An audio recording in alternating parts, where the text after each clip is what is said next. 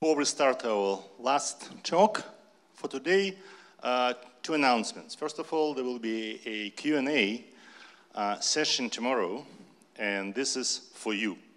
That is, anything you wanted to ask about many-body physics, high-temperature superconductivity, SYK model, etc., this is your time.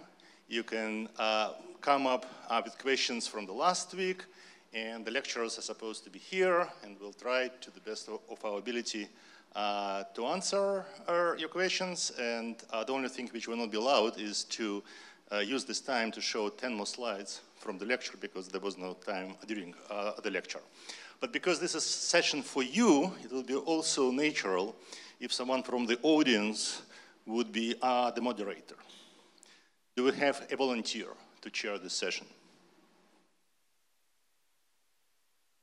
Come on, guys. It's not, you know, I'm doing this all the time, and I'm still alive, almost. Okay, you think about it, and we'll ask once again. On a more festive note, some of you know that tomorrow is a holiday in Italy, 15th of August. This wouldn't have any effect on us. We'll proceed as usual. The bar is supposed to be open, but tonight there will be a festivity here in the main building. In our cafeteria, there will be a buffet dinner, drinks, music, and it will go from 7:30 till 11. The price is either 2 half-meal coupons or 10 euros. Okay. So with that, our Kapitulnik will, if he finds a clicker for his laptop, will give us the second part of his lecture.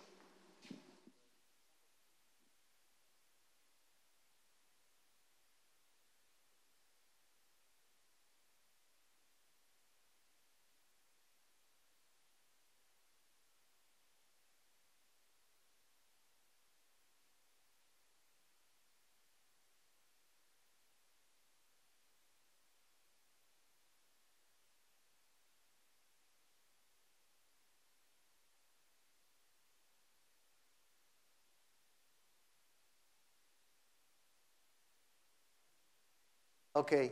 I'll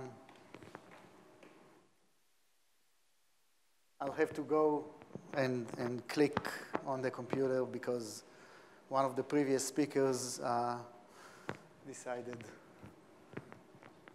to take it home. Okay, so we continue now with this discussion on measurements of time reversal symmetry breaking. In particular, we are looking at optical effects. The last thing we did is we looked at a very simple fundamental experiment that tells us how going through a material that breaks time reversal symmetry is different than any other material that may rotate polarization but does not break time reversal symmetry. It is reciprocal. So we saw that, and we saw that what we want to do is we want to use the time-reversed state for the beam of light, which is basically light going in the opposite direction, which we can easily achieve using a mirror. Okay, so remember, I started the discussion discussing time reversal symmetry breaking, then unconventional superconductors, and now and then we discussed the way to measure it with optical effects, and now we are back to the, oh, help is coming.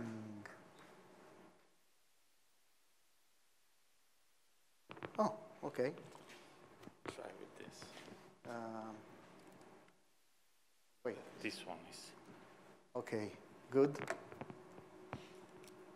Bear with me.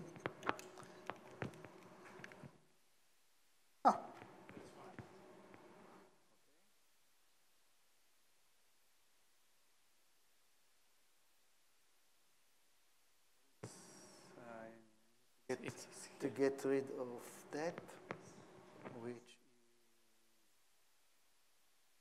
what?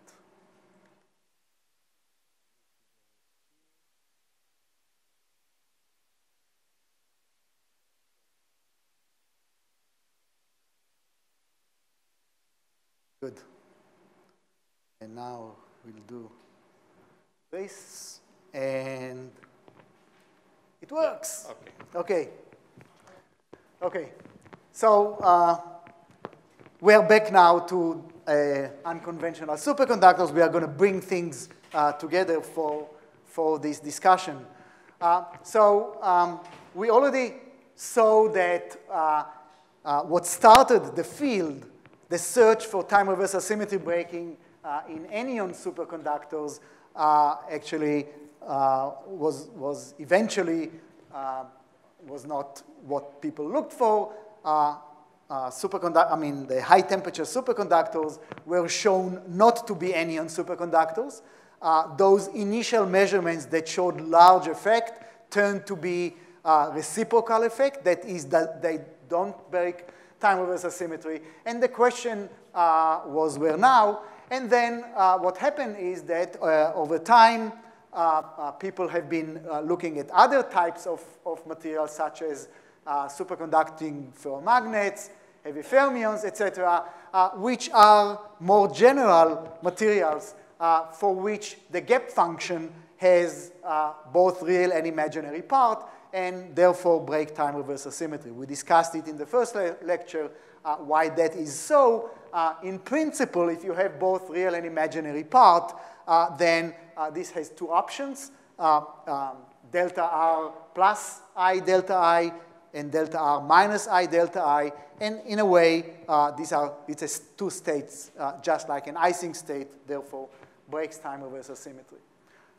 So as it's shown here, I showed it to you before, if these parts, this F function, where delta naught is the magnitude, both are non-zero, we have time reversal symmetry breaking. And as a counterexample, the D wave of high TC is a single singlet order parameter, and it does not break time reversal symmetry. Okay, so let's get to a situation that does break time reversal symmetry. For example, I have a real and imaginary part for the gap function, and I'm going to use the simplest case. The simplest case is that has an amplitude up front, and then the internal structure in the center of mass of the Cooper pair has this kx plus minus iky. Now, you all notice there is single power of the momentum. Single power of the momentum means L equal 1. This particular one is the so-called P plus IP. I mean, multiply it by h bar, then it's Px plus minus Ipy. And if you remember your expansion, multiple expansion, then Px plus minus Ipy are Cooper pairs moving one way and another way, okay, in a circle. Well, it already starts to look like magnetism. You have this charge moving in a circle. Charge moving in a circle is a magnetic moment. It starts to make sense that time reversal symmetry indeed will be broken.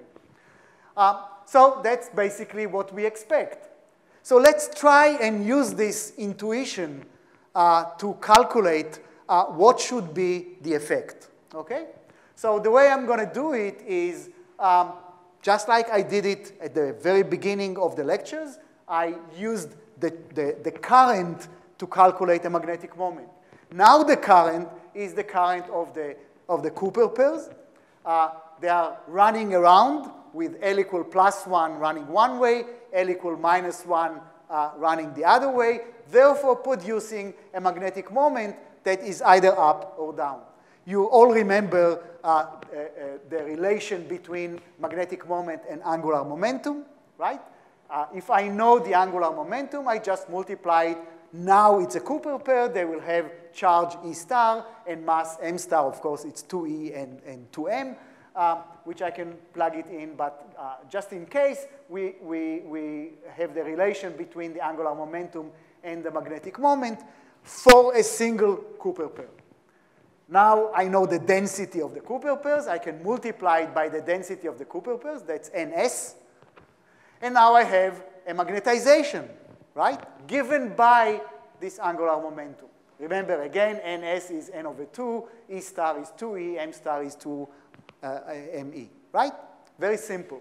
So having a magnetization, I can calculate a current. That's one way, one step towards calculating the optical conductivity. Remember, optical conductivity is going to give me the Kerr effect, right? That was the relation that it's the off-diagonal term of the conductivity that is going to give me the term. So I want to calculate current. If I have the magnetization, do you remember how do I calculate current? What do I do?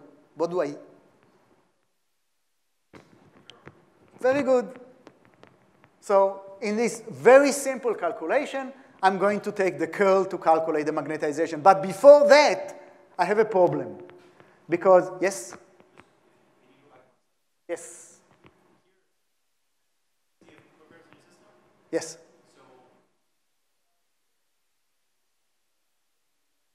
Of the Cooper pair. Yes. It's a condensate. They all are in the same state. Obviously, I can have domains, and one domain may have the L equal +1, another domain will have L equal -1. But let's say a single domain, I have all the Cooper pairs with one of the L's, +1 or -1. Okay? So in principle, yes?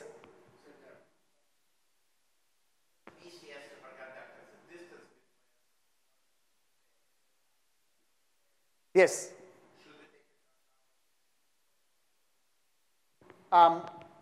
Well, in principle, yes.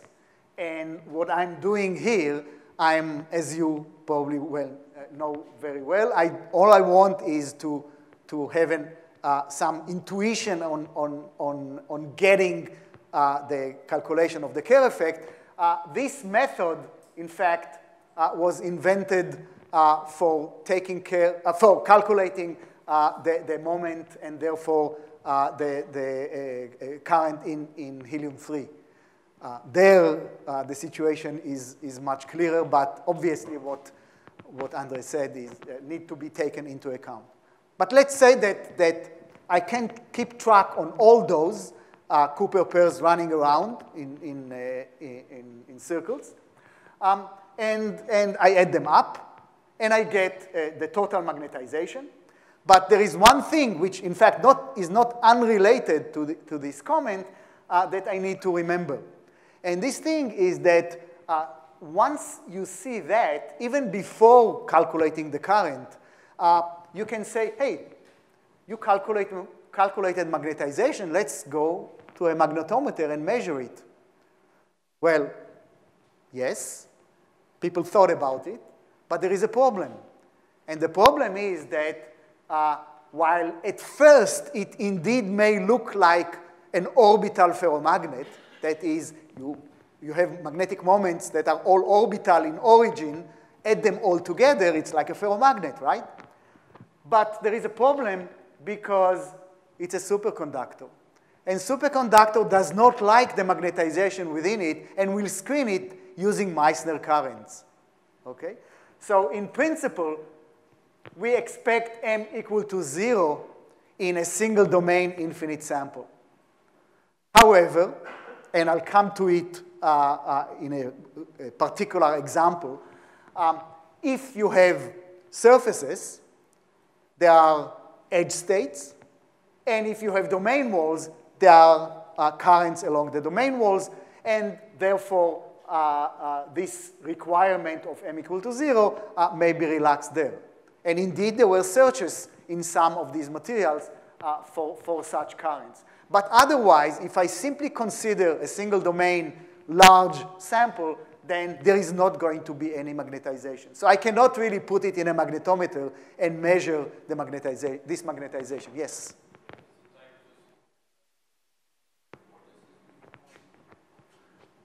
Well, no. If it's a bulk, this is not there is no magnetic field here.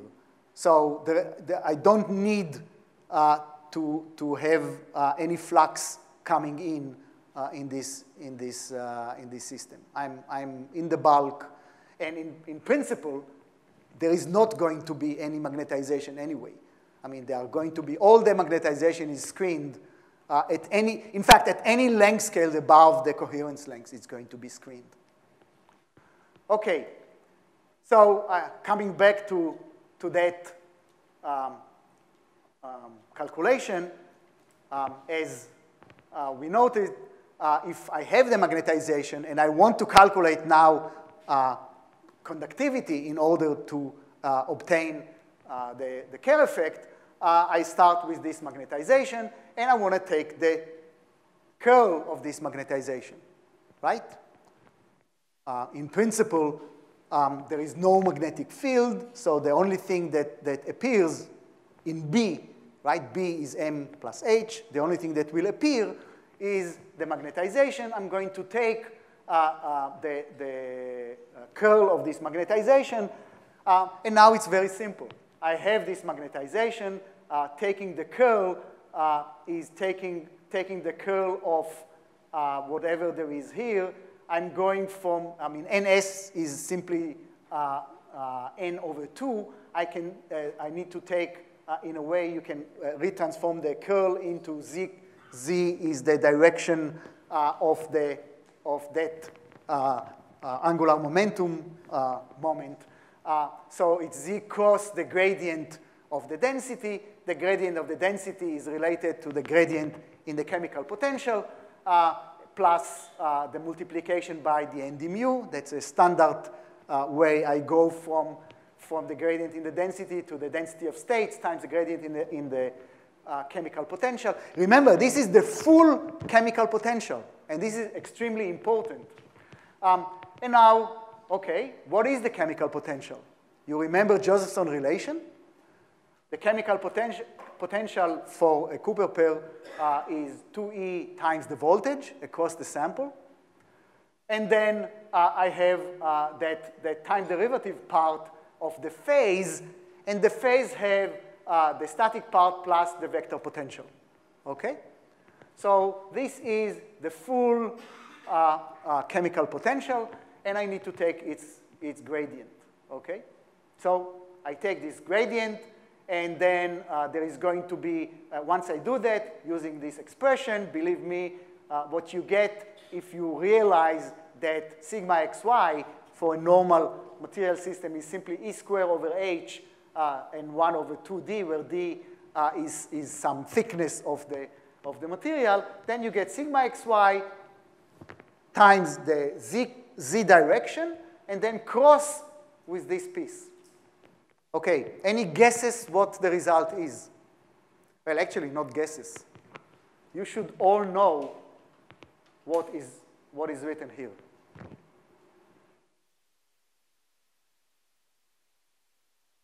Well, if I were you, I would say, well, if he really asked what it is, it can either be infinity or 0. Well, because otherwise, why it should be? It's 0. Why is it 0? Sorry? It's not just E and M.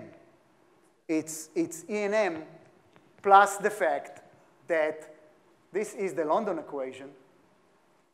And if you take now this London equation and you see that this is dJs dt, and that's the electric field, just plug it in here, you get 0. Well, this is what you get, 0. So in principle, we worked all the way, all this, in order to say that, well, in principle, there should not be any Kerr effect for this time reversal symmetry. Well, with this simple, by the way, I could, instead of P plus IP, I could do D plus ID, D plus IP, anything you want will yield the exact same thing, okay? It's just a little bit more complicated. I mean, at the end, it's just this angular momentum, and believe me, you get 0. But, you know, that's disappointing. So the question is whether there is or not a Kerr effect for this kind of time reversal symmetry breaking superconductors.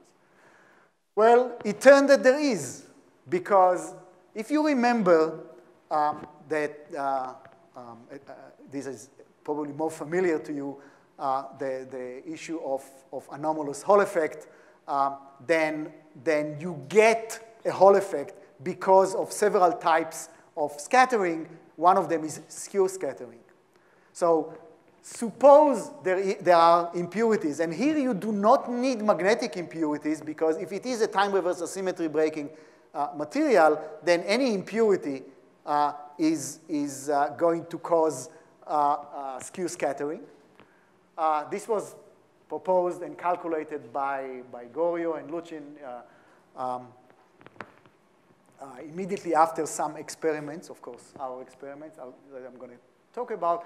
And it was shown that skew scattering is going to produce a Kerr effect. So, OK, that's one way to do it. But then there is another way, which is much more relevant for these type of superconductors, these time reverse asymmetry breaking superconductors. And in particular, as people learned how to make them better and better with lower residual resistivity and larger triple R ratio, et cetera, et cetera. I'll show you some results on material with triple R, which is the resistance at room temperature divided by the resistance at around 4 Kelvin, which is about 1,000. That's a very clean material. And that is multi-band superconductors. Well, it turned that if you have a multi-band superconductor and any coupling between the bands, it's enough to produce a finite Kerr effect. Okay? So this calculation, here I'm following calculation of Taylor and Kapitulnik. There are other types of calculations along this line by now. But basically, there are now other indices. 1 and 2 are now the band indices. This is the simplest example of 2 bands. In strontium ruthenate, which is a material I'm going to talk about shortly, then there are 3 bands in uranium platinum 3, which I'll show you results. There are 5 bands. There are coupling between the bands. We know that. So this is not surprise. So as a toy model, we take 2 bands. And therefore, initially, there is a different gap on each one of the bands. And there are gaps associated with the coupling. And then one can work through the calculation of the Kerr effect, which is through this calculation, basically similar to what I showed you. Yes? Yeah. Yes. Yes. Yes.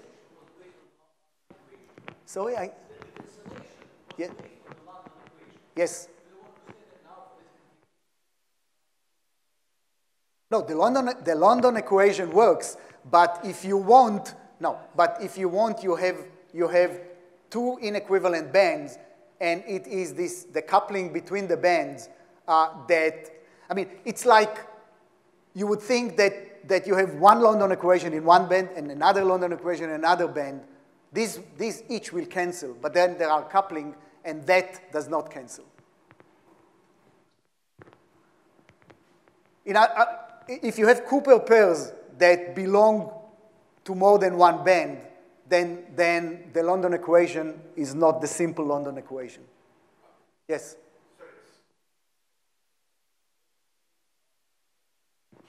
Interorbital coupling or interband coupling. Yes. Yes. Is it still K minus K in 1? There is interband component.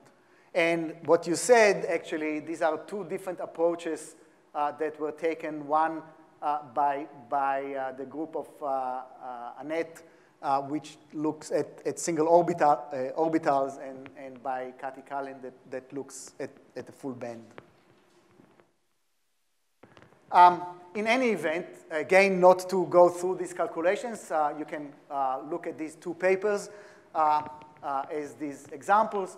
What one finds is that, again, you go through the machinery, but now there is a finite Kerr effect, and it is proportional to the interband coupling. this epsilon 1, 2. If this is 0, then you do not have a Kerr effect because of the same reason as before. If this is non-zero, you do have it, and it is proportional. If you measure at some frequency omega, it is proportional to the principal gaps, the product of the principal gaps. And if the two gaps are, say, of the same size, it's going to be this gap square. Okay? Now, I want you to notice a few things. First, gaps in superconductors are of the size of TC. Now, I'm going to talk about materials that are not necessarily high-temperature superconductors. They are going to have a TC of order of 1 Kelvin, half a Kelvin, a few Kelvin. Okay?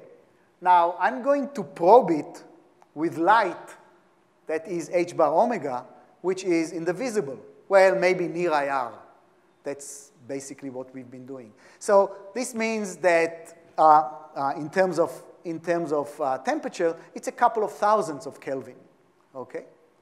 Now, as it is always the case if you have such an expansion and you have frequency that is much larger than the gap, there is a reduction basically by the size of the gap square over the frequency square. Okay? So this is already alarming. In fact, if I look now, I try to estimate the size of the effect, then for simplicity, I'm going to say that the magnitude of the gaps in the band of one orbital is 0, is delta 1, 1 and delta 2, 2. Let's say they are the same, okay? Give them some amplitude delta naught, which is going to be, of course, of the order of TC. Okay, in strontium-ruthenate, it's going to be 2 delta over KTC. In fact, it's very close to 3.5 as expected from BCS. And then, if you did not notice, okay, I didn't. If you go through the calculations, I actually did not point it out to you guys earlier in these lectures, but scale of Kerr effect, in fact, is the fine structure constant. You can see it from the constants that come up front. So I have this interband coupling, and it's divided by the average indices of refraction for that material. N is of order 1, 2, 3, whatever. N squared minus 1 is also of the order of 1, 2, 3. So this is all, and then epsilon 1, 2 estimate, believe me, is of order of a few. Then I have one good thing, because if I'm looking at the wavelengths divided by interatomic distance, which is what I need to consider if I'm looking at the XY direction, so I have some magnification here. But then I have this reduction.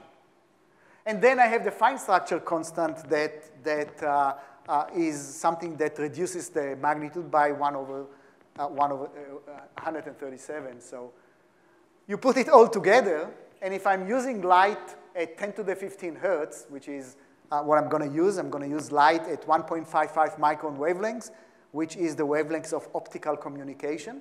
The reason is the cheapest components one can buy are at this wavelength. So when we started these experiments, we used that. And take n equal to an index of refraction of 3, which is typical for these materials in these wavelengths, and TC of order 1, I expect a Kerr effect of order 50 to 100 nanoradians. Okay, I showed you the magnitude for typical ferromagnets. It's 0.1, 0.01 radians, okay, or 10 to the minus 2, some even 10 to the minus 1 radians. So this is 50 to 100 nanoradians. That's a reduction by a factor of 1,000,000 or 10 to the 7. This is really, really tiny. Nobody ever measured something that tiny in optical rotation. So how do we do that? And you remember also this difficulty of separating reciprocal from non-reciprocal effects. Reciprocal effects may rotate the linear polarization, therefore have a problem. And what we need is really to get rid of all that. So we come back to the definition of a good experiment now to look for time reversal symmetry breaking in these superconductors where the effect is expected to be very, very small. Okay? First, we need to reject all reciprocal effects, such as linear birefringence, optical activity that is chirality, like in quartz, etc. We need to reject it to an unbelievable level. Preferably, if we can get rid of it by symmetry, that's the best. We need to measure an absolute value. I cannot modulate the material with magnetic field to measure time reversal symmetry breaking, because if I put the magnetic field, I broke time reversal symmetry. The material is very different than at strictly zero magnetic field. And now I have this, now I have this new requirement. I need to be able to measure at sensitivity much below, in fact, 100 nanoradians, because I want to track the transition. So obviously, if there is an effect, it's going to start at 0 and then builds up. And that's kind of the maximum value that I expect. So this is really very, very tiny effect. So let's recall two things that we talked about. One was, how do I create the time reverse state? I use a mirror. And in that case, I have a beam that goes one way through the material compared to the beam that goes the other way through the material. That's in a Faraday configuration. Okay? The other thing that we recall is the issue of reciprocity. Reciprocity says that time reversal symmetry, if time reversal symmetry is obeyed, then it doesn't matter if the source is here and the detector is here, or the source is here and the detector is here. The result should be exactly the same. The best would have been if I could do these two experiments simultaneously and compare them. So when you do such an experiment in which you have two beams that are doing something and you compare them, you basically create an interferometer. If one of them, of course, you modulate, you created an interferometer. So let me tell you about the interferometer that we are using. For that, I need to remind you of something that I hope you saw in E&M, optics, etc., which is something that is called the Sagnac effect. In fact, people knew about the Sagnac effect already at the end of the 19th century. What is the Sagnac effect? Well, take a light source. I'll call it a laser. That's what we use now, but a light source. Let's go through a polarizer. That's going to be important for detection, but otherwise, it doesn't matter exactly, but for this part. But let's take a polarizer. I have now a linearly polarized light, and now I'm going through a beam splitter. There are mirrors here that allow me to have, through the beam splitter, to have two beams, one going clockwise and the other one going counterclockwise. And remember, the polarization is linear in this, okay? Now, obviously, the two beams go through the exact same optical path. When two beams go through the exact same optical path and then interfere as they come back through the beam splitter and interfere at the detector, then there is constructive interference and no phase shift between these two beams, right? Okay, so I see a nice constructive interference. I can look at it and say, nothing happens. However, if you take the whole apparatus and you now rotate it with some angular velocity omega, then you broke the time reversal symmetry because of rotation. Remember, rotation breaks time reversal symmetry. And I broke it between the clockwise and counterclockwise propagating beams. Why? For example, as I rotate the whole apparatus, I launch the beam through the beam splitter. It takes now, the speed of light is constant. It takes now more time for the clockwise propagating beam to reach the beam splitter than the counter-propagating beam.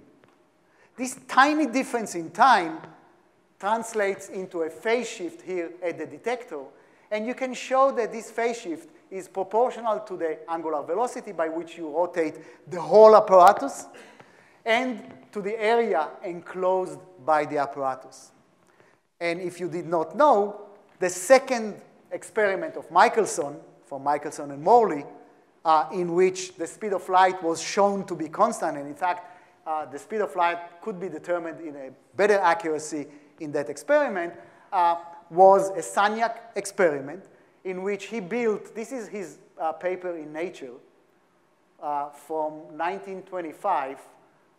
This is a short paper. I want everybody to try and publish such a short paper in Nature without supplementary information, etc. He published it in 25. He built a Sagnac loop, just like what I showed you here. He built it, it was 2,000 feet long, 1,000 feet here, and he evacuated it. And of course, it was supposed to detect ether at the time, which he didn't, but he was able to measure the speed of light with pretty good accuracy, and was the second of his experiments in that direction. Okay, what we are going to do is we are going from this Michelson experiment. We are going, about 60, 70 years later, when people started to use fiber optics and realized that instead of using mirrors, I can actually launch the experiment into a fiber. And I can make a fiber loop and launch it into a fiber, and I can rotate that fiber. Now, you remember the formula that says that the phase shift that I'm going to detect at the detector is proportional to the area enclosed by the loop. Now, you remember, how do you make a magnet from loop of electric current? You just wind it and wind it many, many times, and each time you wind it, you increase the magnetic field that you can have in the center of that magnet. Well, the exact same thing is here. Every time that you wind that fiber, you enclose another area A and another area A, and at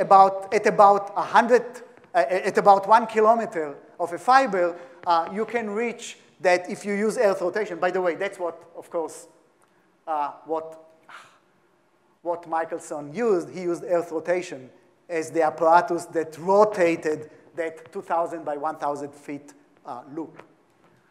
So what you do is you make a solenoid, if you want, out of a fiber optic, and you can increase the signal. And it's about, if you take 1 kilometer at a diameter of, say, 20 centimeters, believe me, you get about 100 microradians of phase shift. Now, what's the important thing? The important thing is that, of course, first of all, we are going to use it as a magnetometer.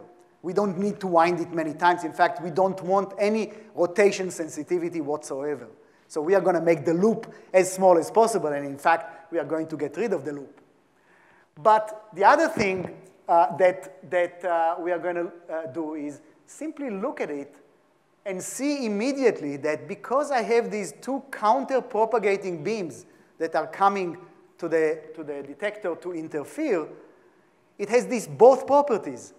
It has this property of like putting a mirror and having the same beam coming back, but now they are doing it simultaneously, and like really realizing Onsager reciprocity within the same apparatus.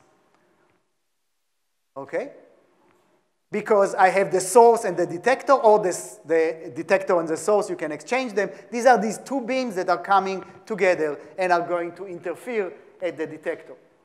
So the only other component I need in order to make it into an interferometer, remember, interferometer, you have two beams that are going to interfere. You take one beam and you modulate it, and then you look at the modulation at some detector. This is an interferometer. Well, that's exactly right. In the Michelson-Morley, you modulate the length. Here you modulate the phase. And there are ways to do that. I'm not going to go into the details of how to do that, but it's easy. It's very easy to do it. And what you do is you get an apparatus that is immune completely to any reciprocal effects because there are these two beams that are going in the opposite direction, interfering at the detector, and then that's it. So how do I make it into a magnetometer? Well, I take the fiber, I use scissors of high quality, and I cut it. So the first thing that comes to mind is I want to use it as a magnetometer, and I have this linearly polarized light running in that loop. Remember, linearly polarized light, any linear polarization, is the sum of the two circular polarizations. What I want to do is I want to compare beam going with the magnetization to compare it with a beam going against the magnetization. So I'm going to use a single circular polarization. How do I achieve circular polarization out of linear polarization? It's a question. How do you get circular polarization?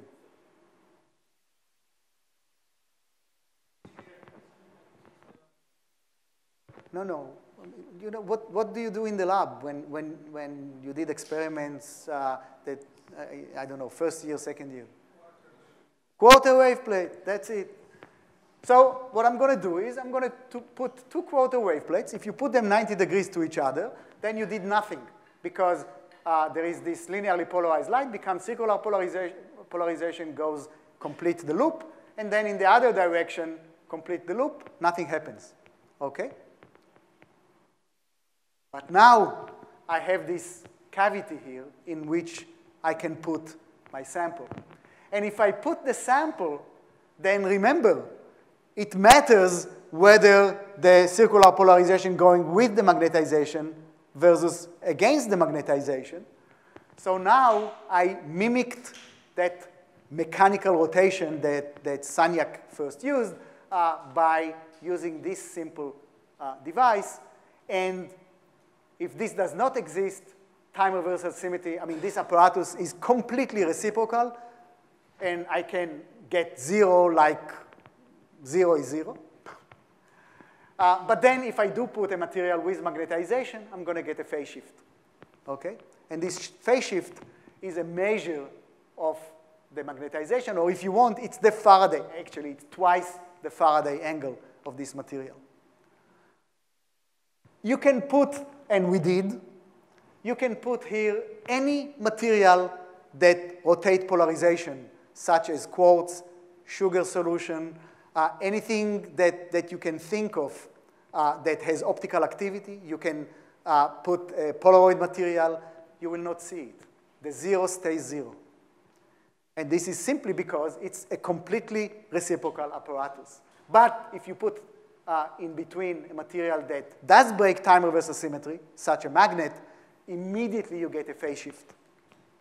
Okay, so this is at the time of the anyons. I told you about it, and that's how we started this research in 1990. This is from my own lab notebook. The reason that I actually did the experiment, despite the fact that I already had students, is that my student that was doing the experiment was part of the Stanford band. And at that year, Stanford made it to the Final Four, and he was the trumpet guy in the band. And then he was doing the really important experiment, playing for the band. He decided to play with the band. So this is from my own lab notebook in which I calibrated the apparatus. And this is just the simple fiber optic gyroscope that was in a next to our laboratory. That's why we used the full one, which allowed us to calibrate it with rotation, and then putting high TC films that were supposed to give us, remember, 200 milliradians. And it's 0 to as 0 can be. Okay. Now, fast forward to the years not of anyon superconductivity, but of time reversal symmetry breaking systems such as strontium-ruthenate, etc. The idea was that we needed an even more sensitive apparatus. I gave you the estimate. It should be of order or smaller than 100 nanoradians. So how do we do that? Well, if you look at the loop here, you see that there is a line of symmetry here. I mean, here I'm going through the material. Okay, you can see it here. I go through the material. That's the Faraday effect. But if the beam that came from here was reflected back, then I would measure the Kerr effect. But what about this beam? Well, this line of symmetry, I can really fold. I can fold this part onto this part and have the two beams going in the same fiber. Question is this possible? Well, yes, it is possible. Because we were using optical communication fibers. And optical communication fibers, if you didn't know, now you know, that they are polarization maintaining. That is, they are birefringent. And in optical communication, only one of the modes, I don't remember if it's the fast or slow, is being used. Okay? Think about a birefringent material, and you're using only one of the principal axes. Okay? So we said, well, we can really use those two axis and make a Sagnac loop with zero area. So that's when you fold it back, and I want now these two beams to be in the same fiber. Here is how we do it. So remember, the fiber is birefringent. What I'm going to do is I'm going to take, let's say, linearly polarized light along the slow axis, which is blue here. Okay? So it propagates in the fiber. The fiber has some, I mean, it's relatively long, so anything that leaks into the other direction doesn't matter. It comes out of the fiber. I have now a single quarter wave plate. Remember, I folded that loop. So I have now circularly polarized light in this direction. I reflect it back. Then what I have now is, through the quarter wave plate, I have the circularly polarized light that in the frame of the fiber is in the opposite direction. And therefore, it comes back 90 degrees. That is in the fast axis. Going in on the slow axis, coming back in the fast axis. The other beam, I'm going to launch into the fast axis, and I'm going to come back in the slow axis. So I achieved a Sagnac loop with strictly zero area. Okay? So I started from here. That's the cartoon I just showed you. And everything can be done the exact same thing. But now I do it in reflection. And I get not twice the Faraday, but rather twice the Kerr effect. OK. So it turned that we achieved an apparatus with extremely high sensitivity, very robust. Because we can get down to very low powers, we can go to low temperatures. This was supposed to be theta. It changed the font. But the most important thing is that by symmetry, the Sagnac interferometer measures only non-reciprocal effects. And that's the important thing. It's the fact that it does it by symmetry. I don't need to, people who measure Hall effect, for example, to get high sensitivity, if the Hall effect is small compared to any perturbation, they measure it with the field up, then with the field down, they subtract, divide by 2, they have the Hall effect, okay? But if I have to do it here, it is like measuring in one direction 1 billion and 1, and in the other direction 1 billion. I needed then to subtract 1 billion and 1 minus 1 billion and hope that I don't have anything else which is much larger, which of course I do, okay? But if you do it by symmetry, as this apparatus does it for you, then that's it. So that's the principle, and that's what we did, and it worked. I'm going to skip that. That's the way you can actually look. This is a little bit more technical. You can look at it in the notes how it got eliminated. The important thing is that with this apparatus, we were able to get to shot noise limited optical detection above 3 microwatt. For those of you that do experiments in dilution refrigerators, 3 microwatt allows you to go down even to 10, 20 millikelvin. So I can go now to very low temperatures, much below any TC of the materials that we are going to measure. And as I said before, the most important thing, complete rejection of all reciprocal effects. And it's a beam. I have this quarter wave plate. I can also use a lens, as long as the lens is reciprocal. And I'm going to penetrate 1 optical penetration depth. OK? OK, that's, again, technical. So the first thing you want to do is simple measurement. So this is this strontium ruthenium 03 it's a ferromagnet, has a TC of 150. We measure it now with one of the early, yes? So what's your reagent? I'll show you. So you see it already here that I have a film of strontium ruthenate. I get a very small signal. By the way, anybody guess why do I get a small signal?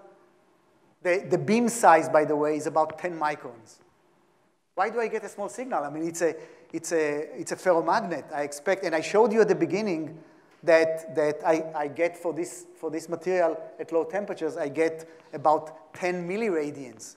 Why do I have only a few microradians? Domains. It breaks into domains. Some of the domains are up, some are down. In principle, I should get 0.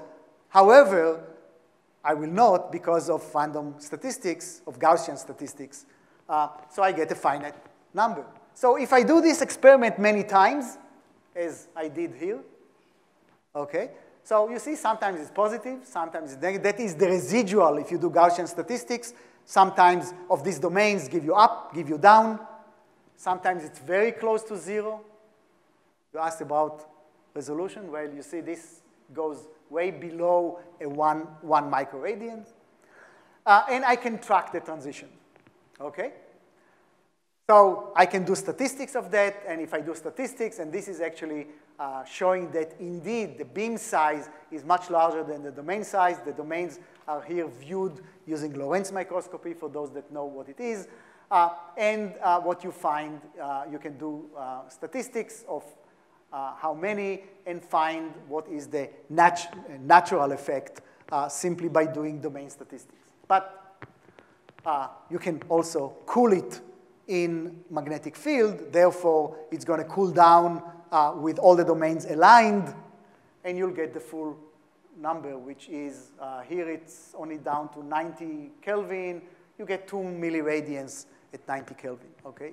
By the time you are at 4 Kelvin, it's about 10 milliradians. So it all works. But it also tells me how do I want to do the experiments of these time reversal symmetry breaking superconductors. Well, that's another type of experiment. Let me, because of time, let me move to some measurements. And I'm going to start with 2 examples of different type before I move to another more, broader subject of heavy fermions. So, in fact, what prompted us to go back to the apparatus and ask how can we make it more sensitive? How can we measure much smaller effects was the fact that strontium ruthenate was discovered and was predicted to be a superconductor that breaks time reversal symmetry, but now in the normal way, that is P plus IP. I'll show you why. Well, first of all, if you didn't know strontium ruthenate, that is strontium 2 ruthenium 04. This is not strontium ruthenium 03, which is the cubic material. This is the layered material. It's isostructural to the first Bödner-Müller high-temperature superconductor, isostructural to lanthanum 2 copper 04. At that time, I mean, for high TC, it was doped with barium, the first paper. And then band structure calculations, as well as measurements using RPES and using quantum oscillations, determined that there are 3 bands. And that's the picture of the bands cutting the Fermi surface. And there are these band alpha, beta, and gamma. And in the z direction, it seems to be cylindrical. So it's really quasi-2-dimensional material, as was determined from these measurements. So what is then strontium-2 ruthenium-04? It's a quasi-2-dimensional material, predicted to be strongly correlated Fermi liquid. Why? Because Andy McKenzie measured the temperature dependence of the resistivity down to very low temperatures before TC. He showed that T square is restored at low temperatures, which is a signature of Fermi liquid, and quantum oscillations were shown to exist, which, of course, helped to determine the band structure of this material. Now, also,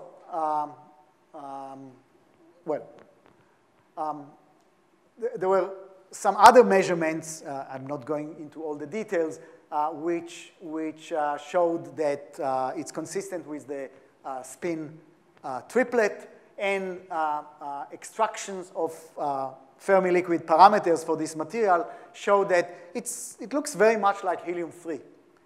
Helium-3 has phases, actually one phase, the helium-3A, that breaks time reversal symmetry in a way that was predicted also for this material. So what do we know? We know that this crystal structure is like that. And then soon after the discovery, TC was measured as a function of the residual resistivity. That is the purity of the material. And it was shown that TC plunges down as a function of increasing the disorder, very much like magnetic impurities in a BCS normal superconductor, conventional superconductor. This is a signature of unconventional superconductivity. If you remember this argument of averaging the pair wave function over the Fermi surface. And spin triplet pairing was shown to be the most reasonable one, most reasonable for pairing when Ishida showed that the spin susceptibility does not change as it should have been for an S-wave superconductor. An S-wave superconductor, as the Cooper pairs condense, you have more and more pairs, and they do not contribute to spin susceptibility because the Cooper pairs are spin 0, S equals 0. So that's why you have reduction in spin susceptibility. But now it was shown not to change through TC, a signature of S equal to 1. In addition, people did phase-sensitive measurements to determine whether, what is the symmetry. If it is indeed a spin triplet, then you expect that if you go in one direction, that is, you connect. I'm not sure if you guys remember the phase-sensitive measurements that were used to determine this symmetry, order parameter symmetry in high TC, but these were edge symmetry here. It was opposite directions, because this is what will tell you whether you have the same or opposite sign on both sides, where the same, and basically you see that the critical current as a function of small magnetic field is 0 in this configuration. It's maximum in this configuration. Very consistent with spin triplet. However, time reversal symmetry breaking needed to be shown. Spin triplet does not mean time reversal symmetry breaking. But even with these measurements, it led Maurice Rice and Manfred Sigrist, as well as Bhaskaran, to analyze the spin triplet evidence, the four-fold symmetry of this material, and then adding to it recoupling. I don't have it here, but if you look at the specific heat looked very much like a BCS specific heat, really a signature of recoupling. And then assuming weak spin orbit coupling, they came up with a particular symmetry prediction for this material. Because of time, I'm going to skip all these. You can go over to see how they did it. This is the table of all possible symmetries when you have spin triplet. This one, for example, is consistent with the B phase of helium-3. But this one, only this one, the P plus IP, is consistent with the A phase of helium-3. And that is the symmetry. So let me show it to you here. This is a cartoon from Yoshima Eno, who is the discoverer of this material. And then we said that, what are the things we said? We said that it is spin triplet. Okay, spin triplet means that the L should be 1, 3, etc. So let's, it was predicted by these people to be L equal 1. So that's P plus IP, okay?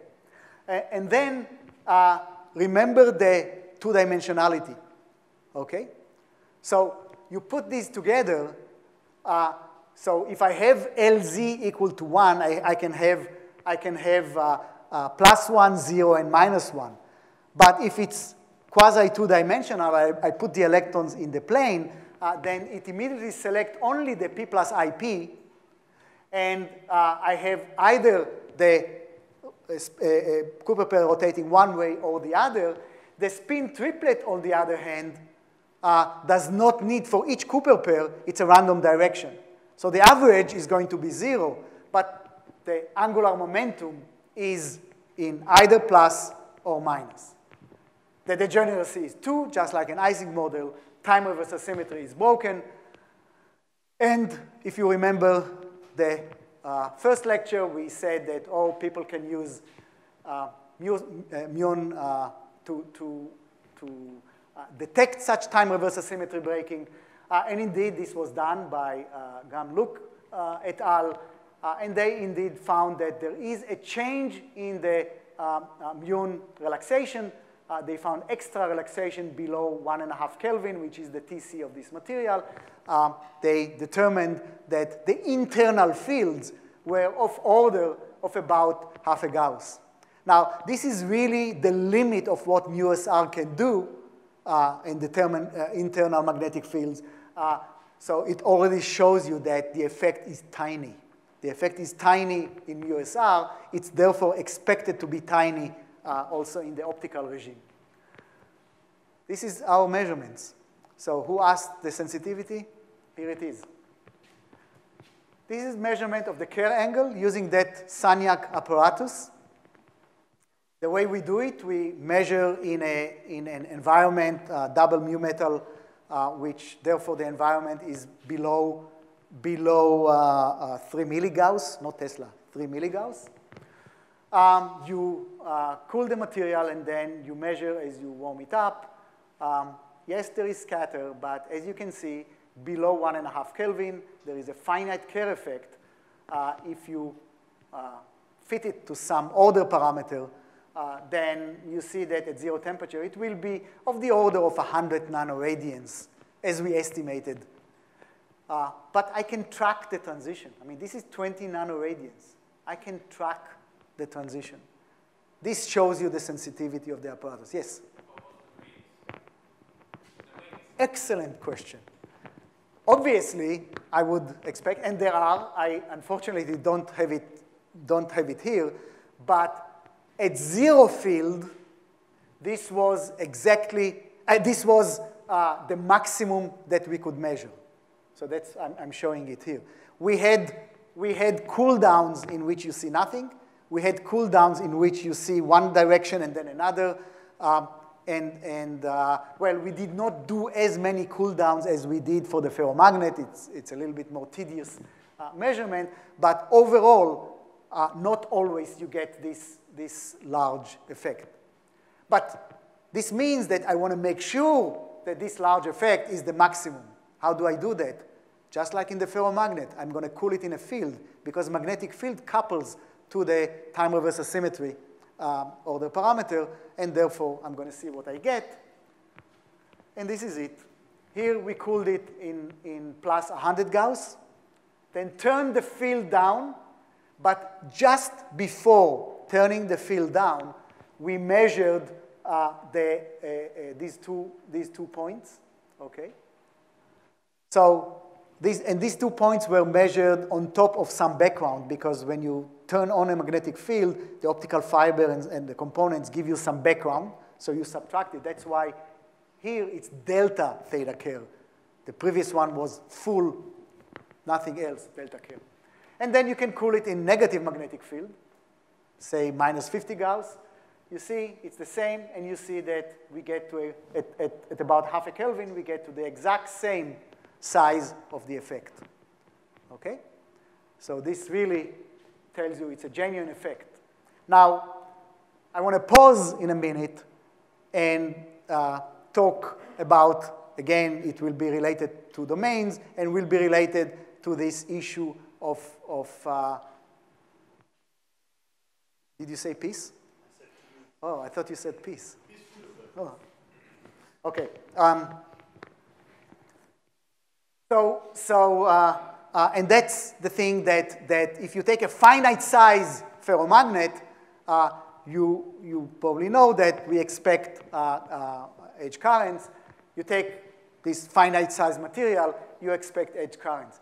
Pictorially, it's very easy to understand. If I have these loops and I add them all together, of course, if it's infinite, I get just the magnetization, nothing at the edge. But if I have the edge, then you see that I can add up all these to get an edge current. Okay? That's a cartoon that basically shows you why I expect edge currents. But, of course, edge currents will be canceled like any other thing by Meissner. So you need to compare the extent of the edge currents with the extent of the Meissner. The edge currents scale is going to be the coherence length. The Meissner scale is the penetration depth, as you remember, I hope. So if they are not the same, then there should be something left. And people try to measure it. The group of Catherine Moller, among other groups, tried to measure it, and they saw nothing. Okay? Here is their second paper, the more detailed paper. Basically, this is the result. They didn't find any edge currents, which, of course, means that something needs to be understood. OK, so let me summarize strontium ruthenate. We saw that time reversal symmetry is broken. Maybe it's broken not because of P plus IP. There are other possibilities, including non-unitary type of order parameters. The signal onset at TC, it looks like I can fit to it an order parameter that is proportional to TC minus T. That's what you expect. Order parameter is expected to be proportional to the gap square, therefore T minus TC. The domain size based on the beam size that we were using seems to be relatively large domains, because only on occasions we saw these cancellations, etc. And based on the fact that we cooled in a field and find the same type of effect, we can determine that fluxes are not responsible for the effect. We also did measurements as a function of power, optical power, just to make sure that we don't have some local heating and therefore some effects like that, and there weren't. So the only thing that is still missing for strontium ruthenate is the absence of edge currents. And I should say, despite the fact that this was the motivation for these measurements, and the fact that was the first measurement that showed a finite Kerr effect of this magnitude, the story of strontium-2 ruthenium-04 is not finished yet. I think somebody wants me to finish because he's hungry and he wants to go for dinner. So should I stop? Yes, and then we'll ask questions. Okay. Okay. Who wants to stay 2 more minutes to hear about that? Okay, only one. We'll talk later. So I will stop here. These are going to be online, so. But this could be used for other type of time reversal symmetry breaking superconductors, such as superconductor ferromagnet bilayer. Now you induce the time reversal symmetry breaking using the ferromagnet. You create now a system with P-wave superconductivity in an artificial way, and we could detect it. And of course, I didn't have time to talk about these in heavy fermions, but these are going to be in the notes, which I'm going to distribute. So you will be able to display it for yourselves. Thank you.